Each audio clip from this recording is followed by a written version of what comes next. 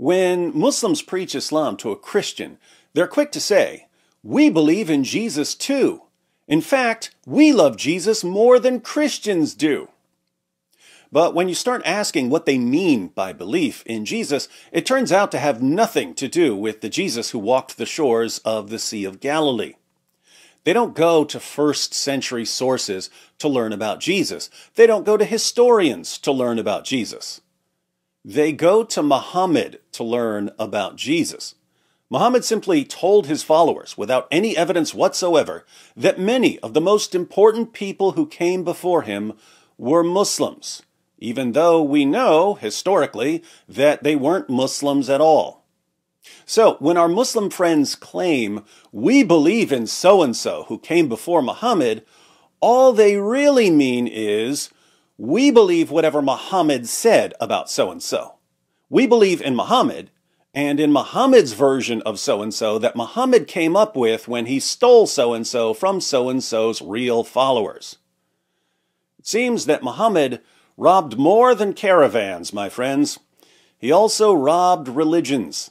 He took the most popular religious figures from Jews and Christians, just like he took the Kaaba and the Hajj rituals from the polytheists of Mecca. When Muhammad wanted something, he took it and said that Allah wanted him to have it. Just ask Aisha. Now, if you show a Muslim preacher that all of our historical sources, not to mention every respected historical Jesus scholar on the planet, contradict the Islamic view of Jesus, you're sure to get a thoughtful, carefully researched response. Oh, did I say thoughtful, carefully researched response? I meant you're sure to get an absurd, possibly insane conspiracy theory. Why does all of history contradict the Islamic view of Jesus? Because someone corrupted all of history. Well, who corrupted it?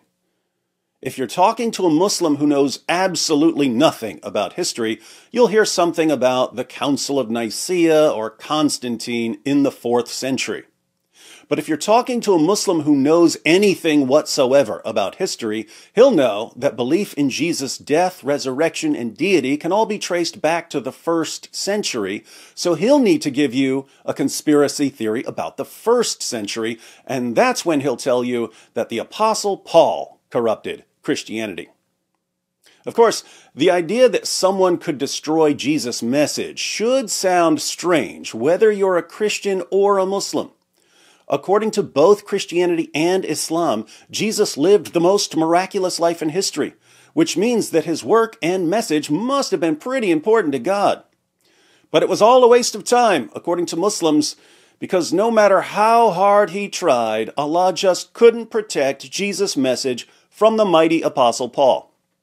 In Surah 3, verse 55 of the Quran, Allah promised Jesus that he would protect Jesus' followers until the day of resurrection. Behold, God said, "O Jesus, I will take thee and raise thee to myself and clear thee of the falsehoods of those who blaspheme. I will make those who follow thee superior to those who reject faith to the day of resurrection. Then shall ye all return unto me, and I will judge between you of the matters wherein ye dispute." In Surah 61, verse 14, Allah says that he aided the true followers of Jesus until they became uppermost over those who opposed Jesus. "O you who believe, be helpers in the cause of Allah, as Isa, son of Maryam, said to his disciples, 'Who are my helpers in the cause of Allah?' The disciples said, 'We are helpers in the cause of Allah.' So a party of the children of Israel believed, and another party disbelieved. Then we aided those who believed against their enemy, and they became uppermost." So Allah thought he could protect Jesus' message.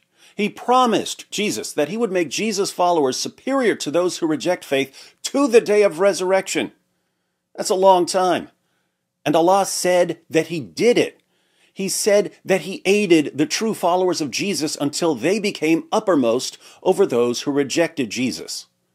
But according to our Muslim friends, Allah just wasn't prepared for the Apostle Paul. The Apostle Paul completely overpowered Allah, thwarted Allah's plans, and even tricked Allah into aiding the wrong followers. Poor Allah. Our Muslim friends just don't see a problem with believing in someone, Jesus, whose message totally contradicts Islam, so long as they can magically wave away all available evidence with their conspiracy wand. How can we get them to understand how silly this is? I know. Let's do the same thing to Muhammad. Let's approach Muhammad the same way Muslims approach Jesus or Moses or Abraham. Here goes. Let me announce here and now that I believe in Muhammad. I believe that Muhammad was a true prophet. I'm sure Muslims will be thrilled to hear this, and they'll respond, "That's great, David. So you agree with us that Islam is true?" No, I don't.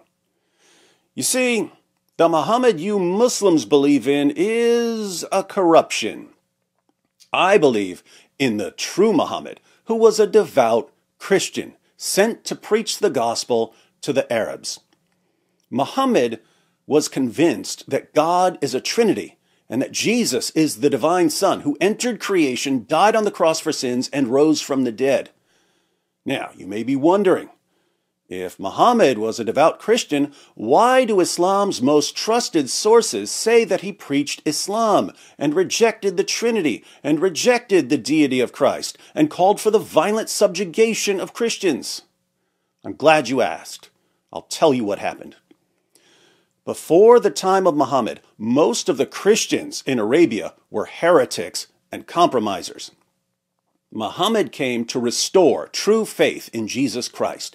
He spent his entire life telling people to repent and to accept Jesus as their Lord and Savior, and to believe that God is one in essence, but three in person, Father, Son, and Holy Spirit.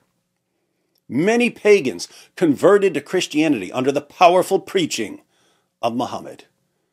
Before he died, he gave his followers the Quran, which, in its original uncorrupted form, was simply an Arabic translation of the New Testament. We can still see remnants of Christianity even in the corrupt version of the Quran that Muslims have today. That's why Jesus is so unique, even in the corrupted Quran. Even in the corrupted Quran, Jesus is the word of Allah.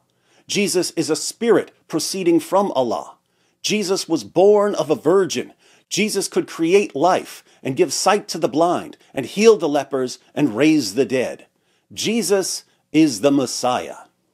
And even the corrupted Quran tells Christians to judge by the gospel. Let the people of the gospel judge by what God hath revealed therein. If any do fail to judge by the light of what God hath revealed, they are no better than those who rebel.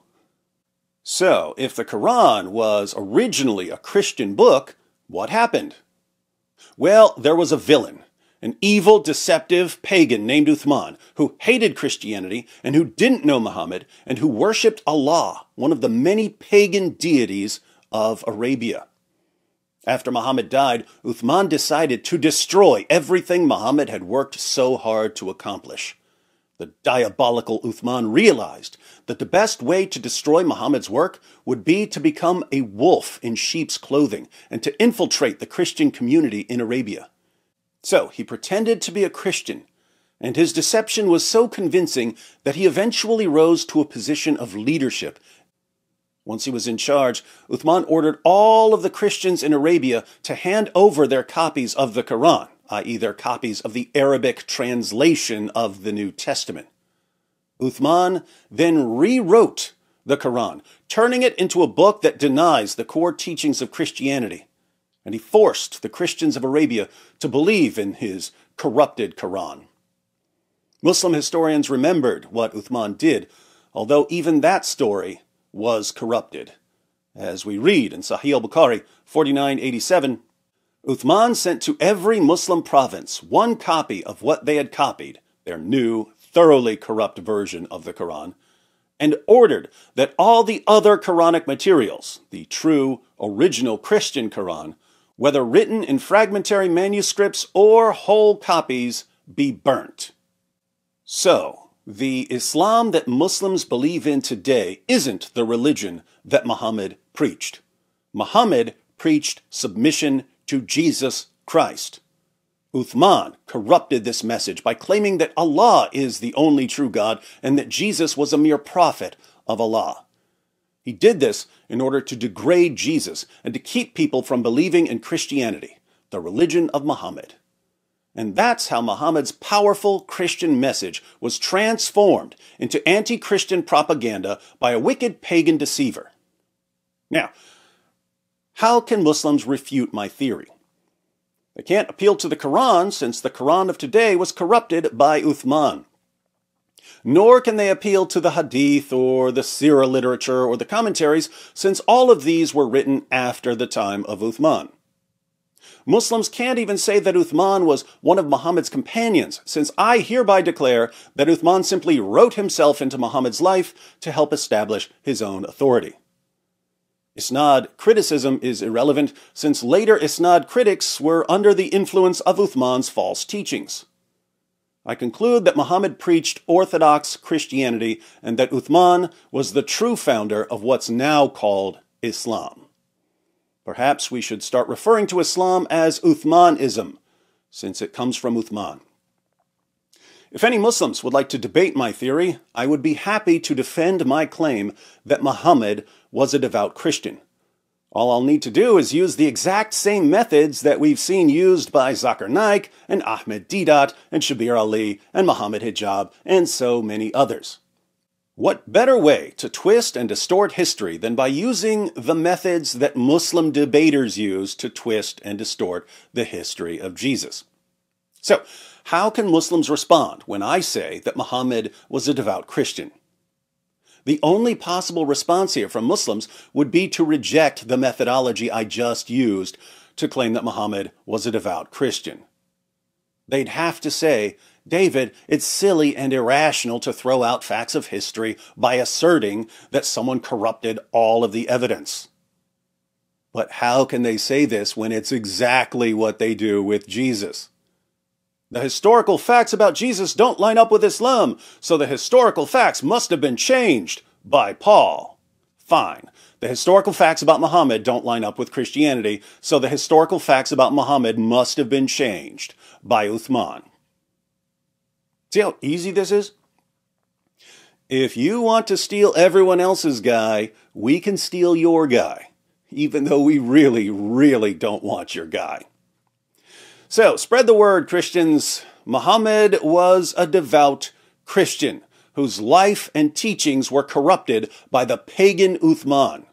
There's absolutely nothing Muslims can say or do to prove otherwise without thoroughly undermining their own methodology. Does all of this sound ridiculous to you, my Muslim friends? Does the mental gymnastics routine I just performed seem like a joke? Well then, now you know how we feel when we have to sit here day after day, week after week, month after month, year after year, listening to you do the exact same thing with Jesus and Paul and the Bible.